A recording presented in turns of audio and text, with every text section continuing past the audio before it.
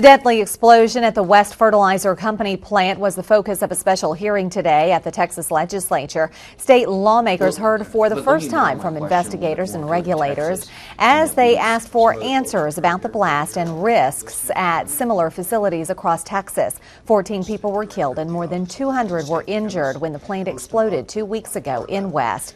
The state fire marshal's office is leading the investigation. Officials are expecting to know the cause of the initial fire in the next week.